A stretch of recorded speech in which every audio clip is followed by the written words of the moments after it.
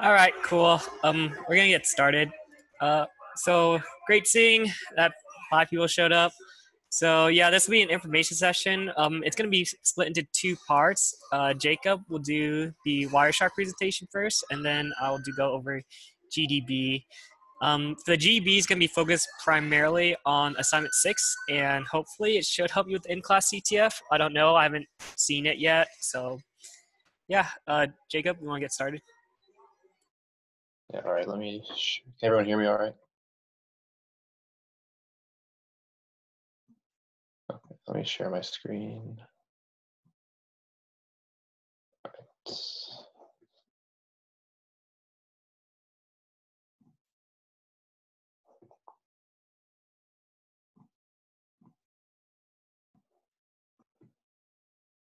Okay, yeah, so for the first part of this presentation, we're going to go over Wireshark and some things that will be helpful to you for both the CTF and assignment 6.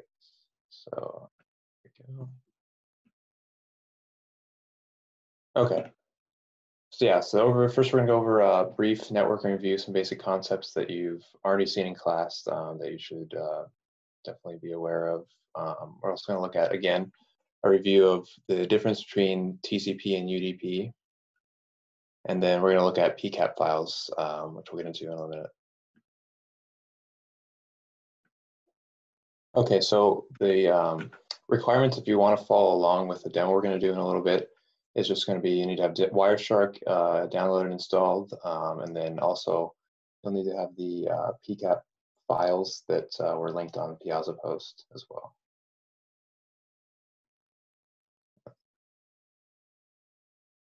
Right.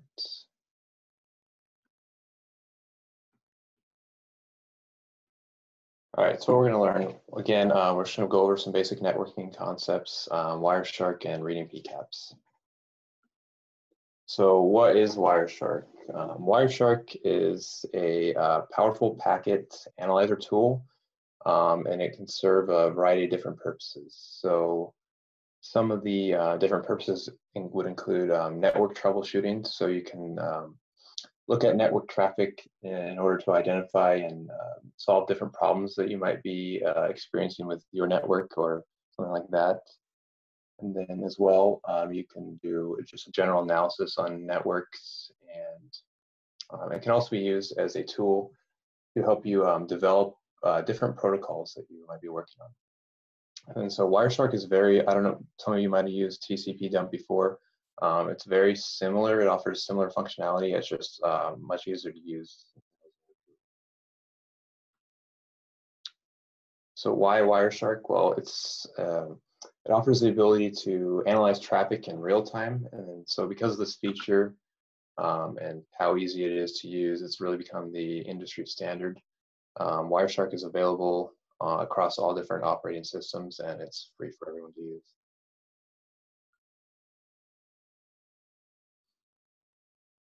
Okay, so if you recall, you went over this in class, I believe, the OSI model. So when we refer to packets, you can't just talk about data in general. So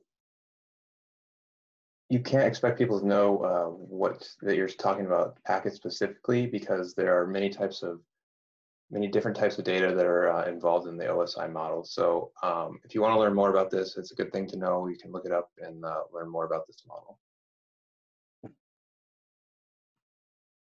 Okay, so again, you guys have gone over this in lecture. It's a very important concept, so make sure you know the difference between TCP and UDP. So and basically, TCP, you want to remember the three-way handshake, the SYN, SYN-ACK, ACK. TCP really is focused on air checking, making sure that the packets are actually delivered. So that's why it's good for things where you need to know if the message is like email, if the message has been sent, web, if you've actually loaded the web page, stuff like that. And then so UDP is more of a, it's not really focused on air checking. So with UDP, it's more, you can remember it as fire and forget. You're sending the packets and basically forgetting you ever sent them because you don't care if they're really delivered. So it's good for things like video chatting and voice calling.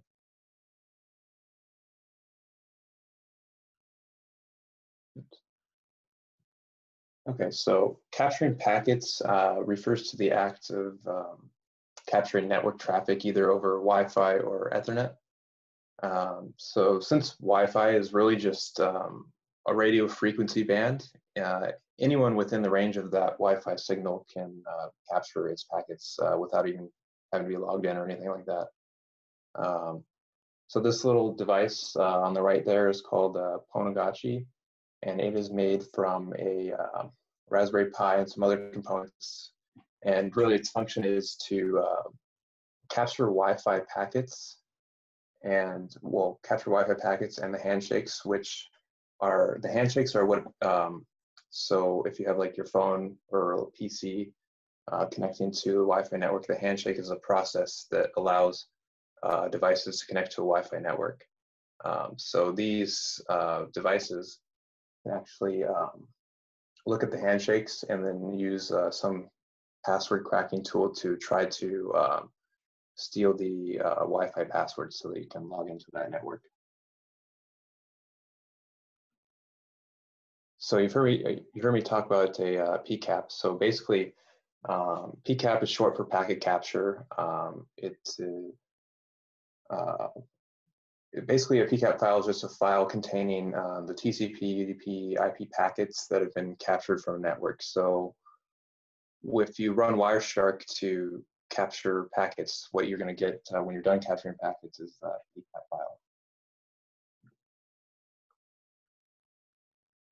Okay, yeah, like I was just talking about, capturing packets or sniffing on Wireshark. So if you have the program installed, you can do this by clicking this button right up here, and that'll start capturing the packets for you. We're not going to go over this specifically in the demo, but you can definitely try it out at home, look up how to do it. It's not too hard at all.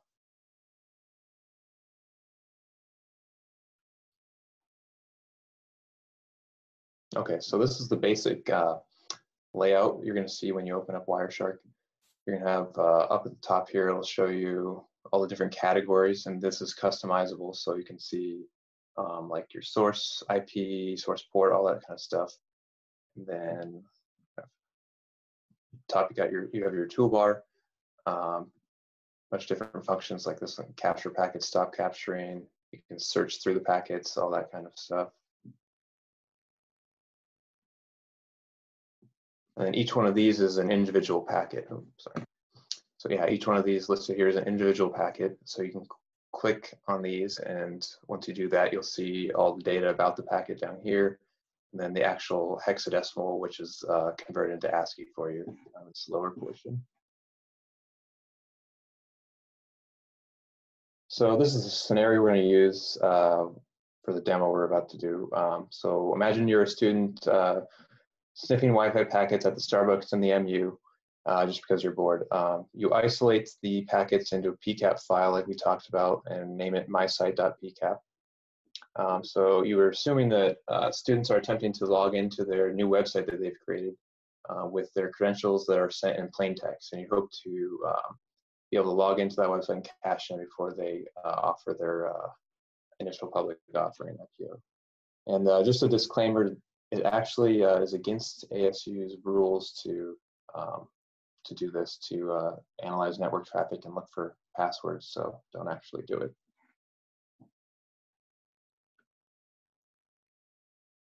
Okay, so if you don't know what the post method is, it's basically what is used to send data from, I guess, a client or a website over to a server, and it's a request that asks the server to store that data. So it is, if you don't use a SSL certificate on your website, which was also something Professor Dupay went over in lecture, this post request will not be encrypted at all. It's just meant as a regular HTTP request. So that's why you definitely need to use HTTPS, so it is encrypted. No one can steal user information and passwords like we're about to do. So to get into the demo,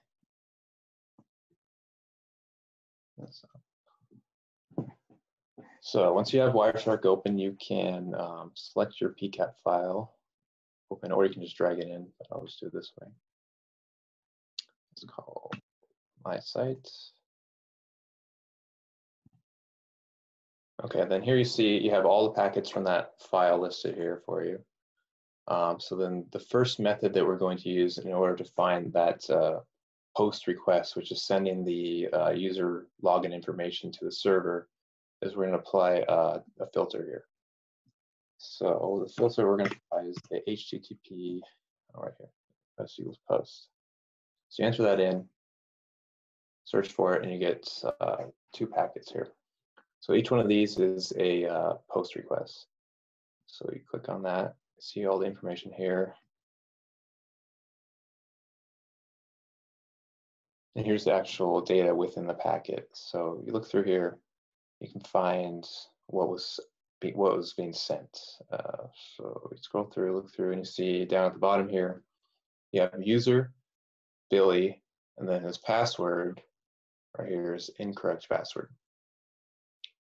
So we were able to see this now because this is just an HTTP request, not a HTTPS. If this was HTTPS, this would all be encrypted and you wouldn't be able to read this. Similarly, we have another post request here. You scroll to the bottom again. You can see this time the user is an admin and log in with this password. So then another way we can filter through these packets and try to find passwords is to search through, go up to the search bar and do a regular expression search. So you'll have to click the search bar, click the search button, and then select regular expression from the drop down and enter in, the expression you search for. In this case, we're searching for passwords. So password and find. And you see here, this time there's a lot of different packets that come up when you do that search.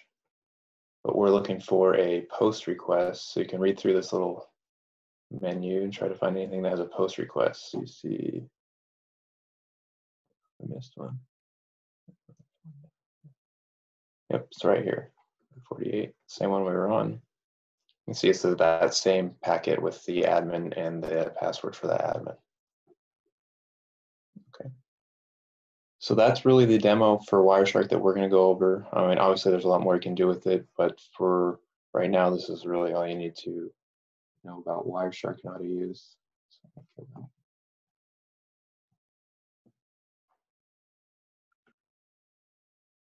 Yeah, and then all what we just did is on the slides right here. So if you want to do it yourself and you weren't following along, you can do that later. And so what did we just learn? Just basics, how to use Wireshark, how to import PCAP files, how to search through the different packets and find what you're looking for. I don't know if anyone has any questions you can ask now about Wireshark and wait till later when Gabe's done with his presentation. Actually, ask about the Wireshark questions now.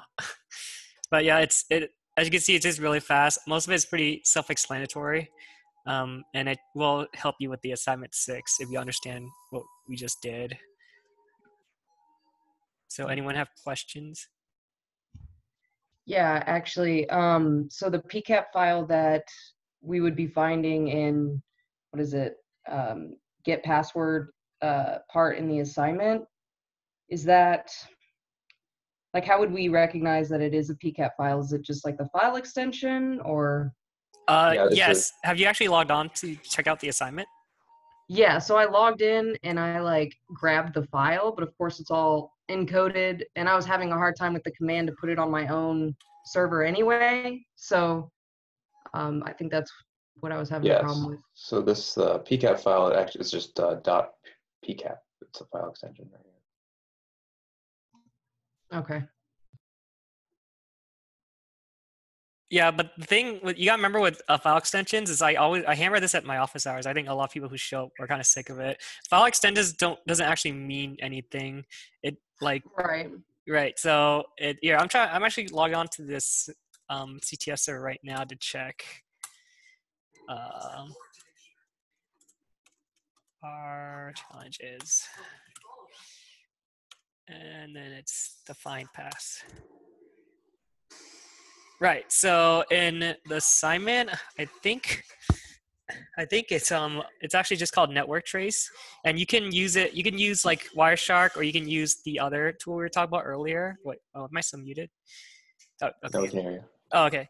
Yeah. So you can use Wireshark or the other tool he was talking about. TCP dump. Yeah, TCP dump to skim through it. It's just called network trace, but it just goes back to like file extensions doesn't really mean anything. So like you can, if you see network, most likely it's probably a PCAP, and you could probably use Wireshark to read it. And then so that's why he recommended you learn SCP, which is secure copy, to copy it to your local machine. Okay. Is there any other questions? Sorry, did that actually answer your question, or? Yeah, for the most part, I need to figure out how to use the SCP correctly, because it just wasn't recognizing my local like domain name, I guess. Okay, it's usually SCP is a lot easier if you do it from your local machine and do a request to the server than the other way around. Just because like your own computer has like firewalls and stuff that prevents stuff from being sent to it. So it's a lot easier to like do a pull request than it is to do a push request from the server. Okay, got it. All right, cool. Thank you. All right, cool. Okay, so now we're gonna move on to wait. Anyone have any final Wireshark questions before we move on to GDB? Because this one's a little more complicated. Also, disclaimer: like the stuff I'm gonna go over is like ahead in lecture, but it will help you a lot in assignment 6. So that's why I want to go through it now, so you guys have like plenty of time to like actually understand the concepts and stuff.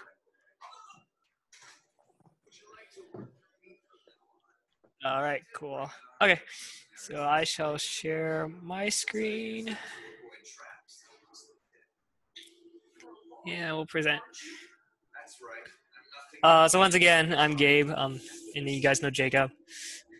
So overview, we're going over GDB, some common commands, and then we're going to go over the stack, which you guys went over in lecture. And then we're going to actually learn like what a buffer overflow is, and then why we're still learning a buffer overflow. Like the vulnerability's been around since the 70s. Okay, so for this one, a lot of people get around the whole like Linux machine requirement, but this is actually going to matter. The server is using Ubuntu 18.04. You can use basically any other Linux distribution, but yeah, I'll get into why it actually does matter that you do use a Linux machine this time. So GDB is just the GNU Debugger. It's portable. It helps analyze like your program execution. So like if you guys are taking CSE 340, this is a really helpful tool just so you can see where your program like dies. So once again, the presentation is more focused for the CTF and assignment 6, not so much in programming and stuff, but it can be used in like programming.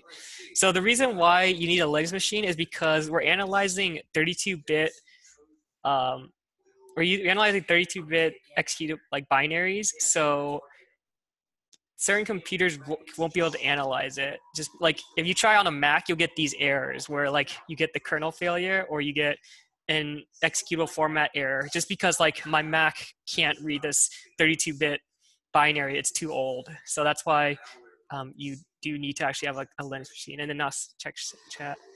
What can we use? What can we use for non-Linux machines then?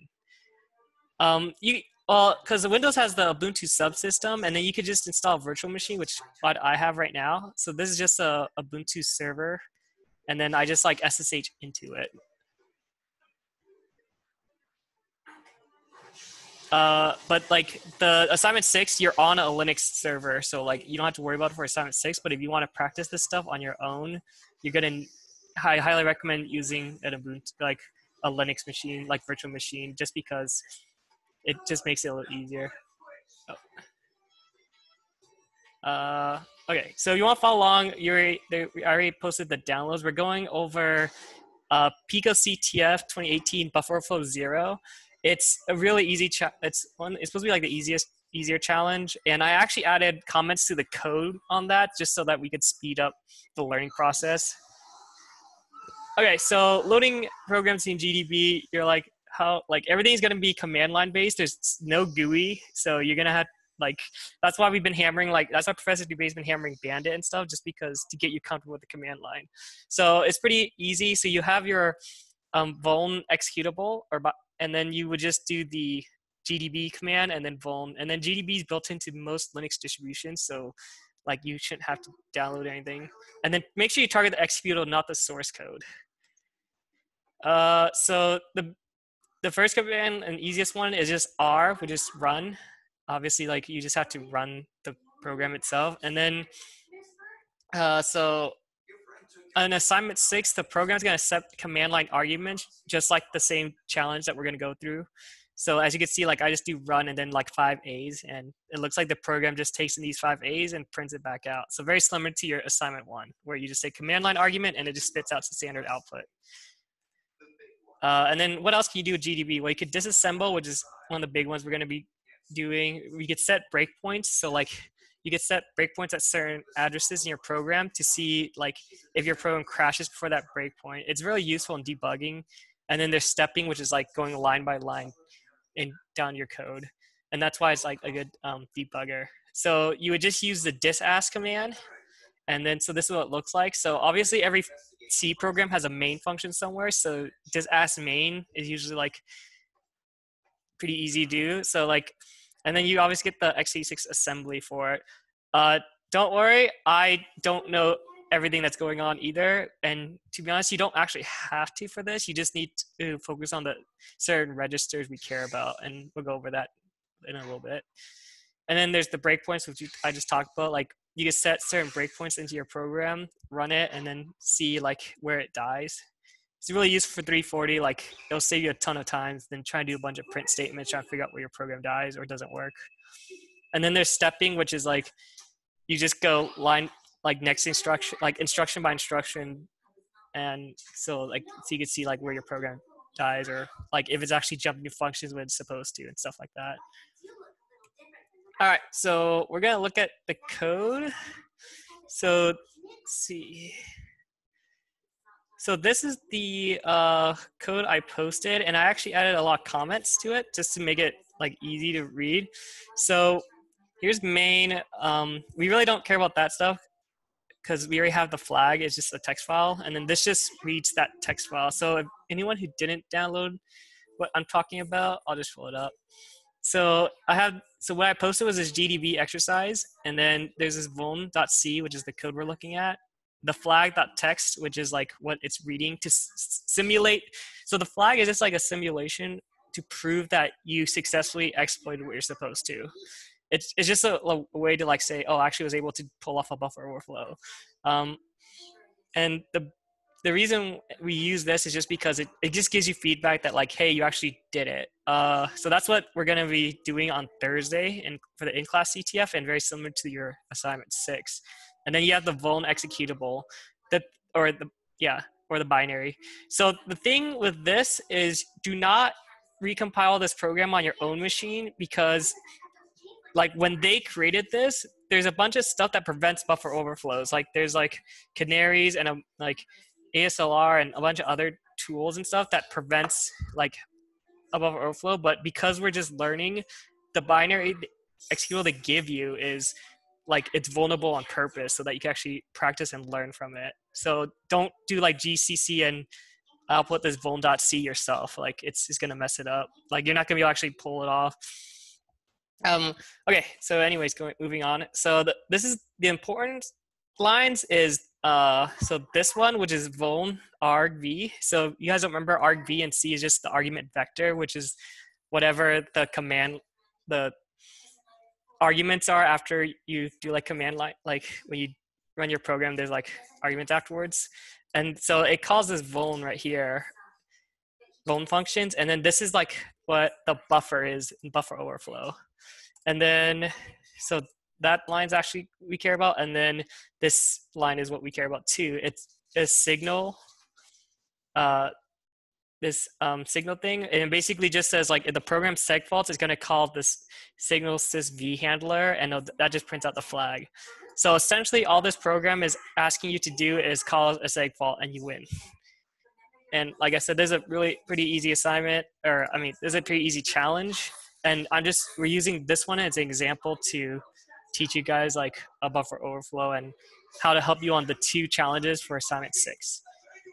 So this is just reiterates like the important parts. So we only care about that portion. Don't worry about that portion, and that line 46, like because your argv is getting passed into this vuln function, and then there's this character buffer, and then string copy. The reason why this is a vulnerable buffer overflow is because of that string copy function, and we'll go into that later. So real fast, we had to understand the stack, which we just went over in lecture. So I'm trying to go through this real fast unless you guys have questions or need me to slow down. So just remember the stack, when he says that it starts from high address and builds down. So what he means, like it builds down, is it grows down towards the lower addresses.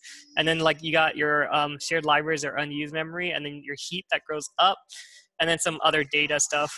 But for this class, you don't really need to worry about the stack. So you don't have to worry about heaps and stuff. That's like later more advanced stuff if you really find this interesting. So the stack is built into stack frames.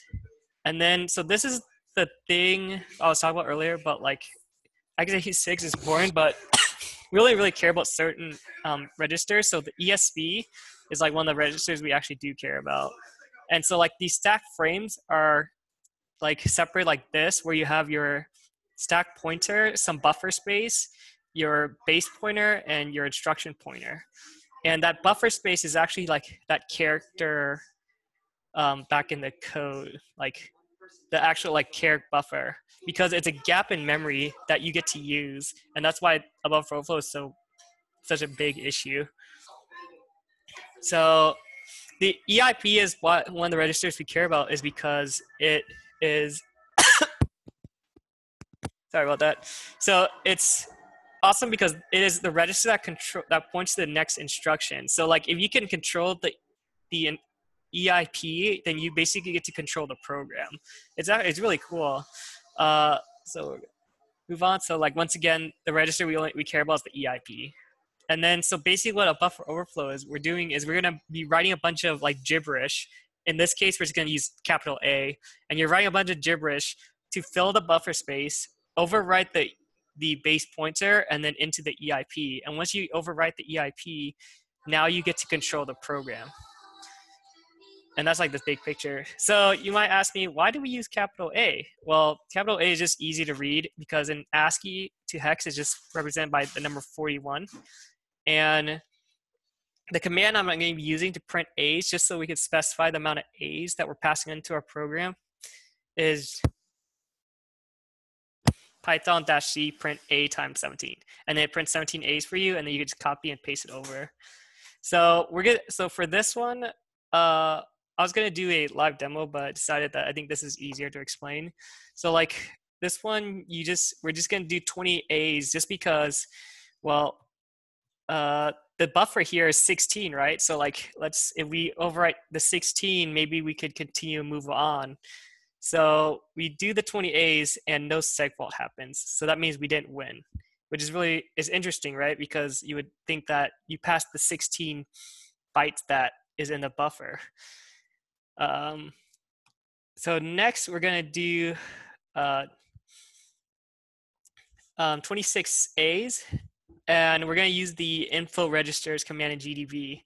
So as you can see, we cause a segfault, which is what we want because that's all the program says we need to do. And then you notice here when you type, so on GDB you could type, did I not put it? Oh, info registers in GDB, and you can see all the registers. So like you could see EBP, so like BP is just base pointer. You notice that it's getting written by 4141. And then, so if you remember earlier, capital A is 4141. It's 41. So that means that the A's that you're throwing into the program is actually getting into the base pointer right now.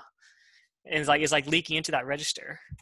So let's try 28 A's. And then you see that 28 A's actually gets you the flag, meaning that you won. Like you caused the segfault and you're able to get that flag. And so if we look at it in GDB, you can see that the base pointer is getting overwritten by A's, as you can see with the 414141. So that's enough for this challenge. But for your homework assignment, you're going to need to overwrite the instruction pointer, or yes, instruction pointer.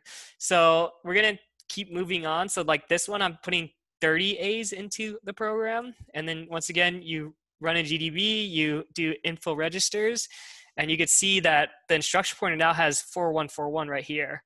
So that means like your A's are slowly creeping into that instruction pointer. And if you remember earlier, we want to overwrite the whole thing. So yeah, we got the flag and we won, but you still haven't overwritten the EIP, which you're going to need to do for assignment 6.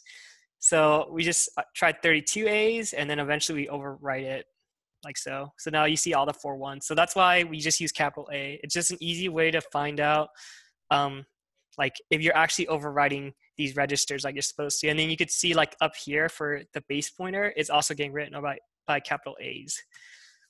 So like tips for assignment 6. Oh, sorry, got a question on chat.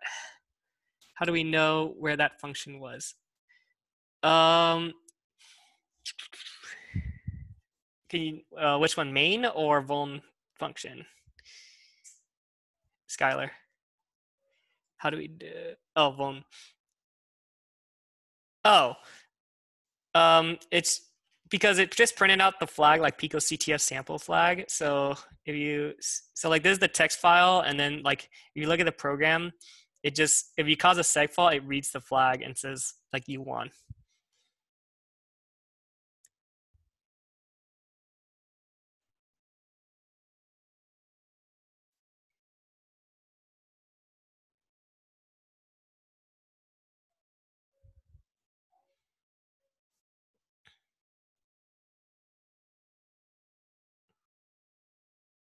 Okay, do you understand like the big ideas what's happening? So like the vuln function right here this is the source code we're looking at.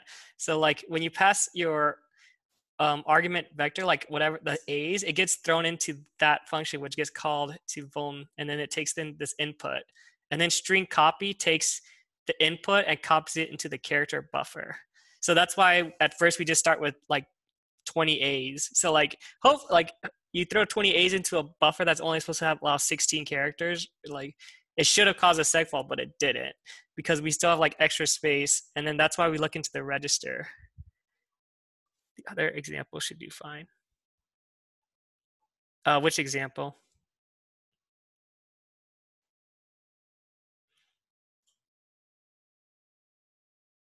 Oh, yeah. Yeah, so this is very similar to your assignment 6, but it's not the full answer. It's just giving you a basic understand what you're doing. Like what you're doing is you're using, so your buffer space is that, I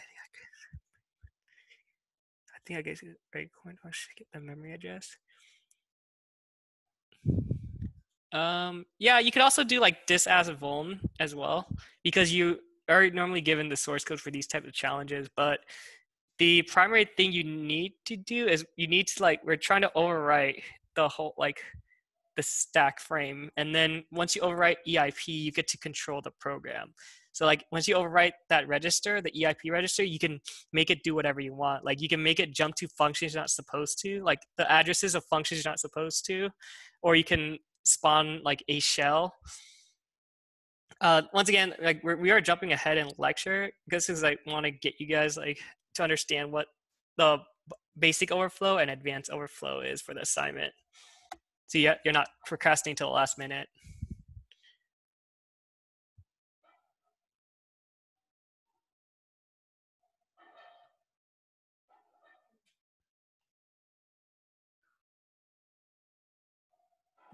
I'm sorry, did that answer your question, or you're still confused?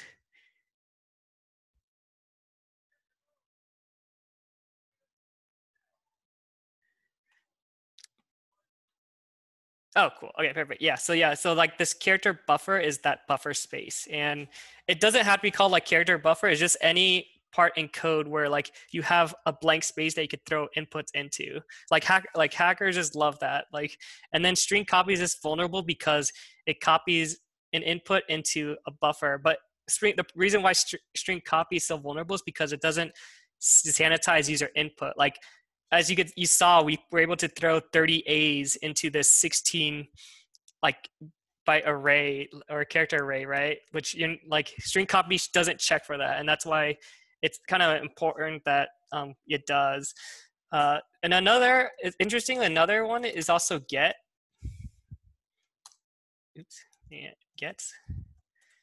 So like if you actually read the manual for gets, it actually tells you never to use this function, just because it's also just very vulnerable. That's why they changed the fgets. This is the wrong one.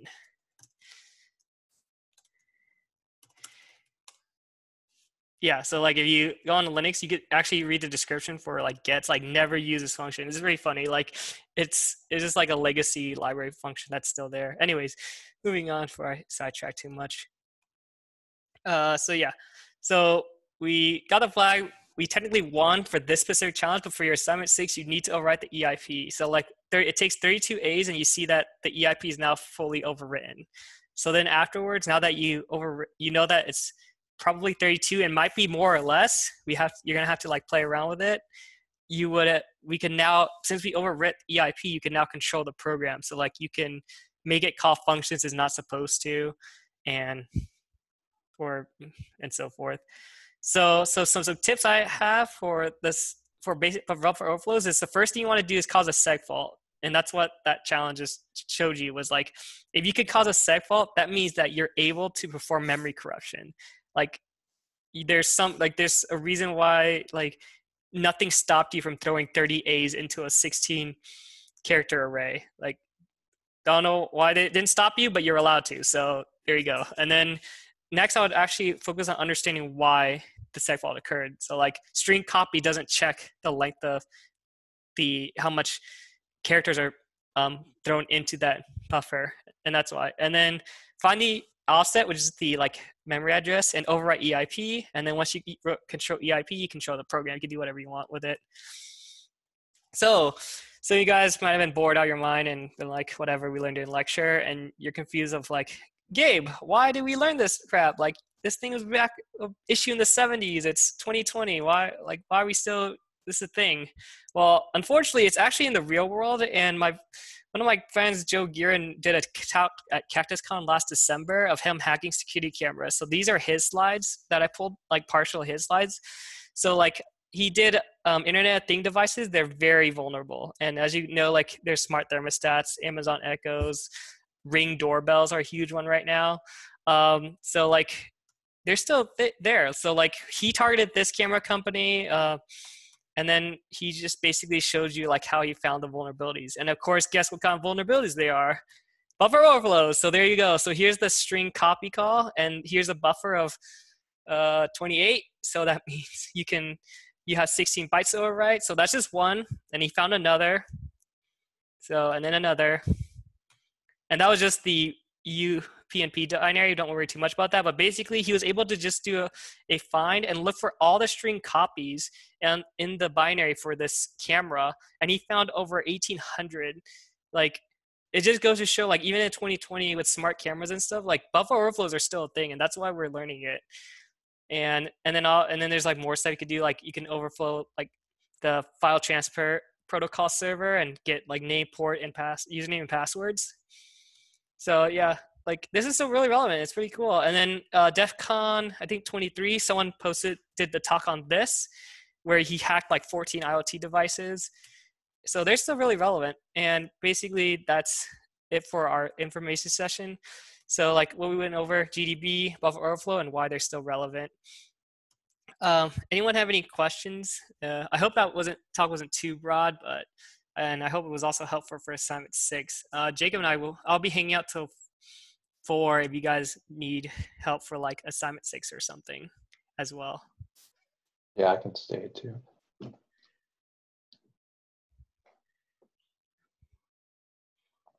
I can't, how do I see participants? So yeah, okay.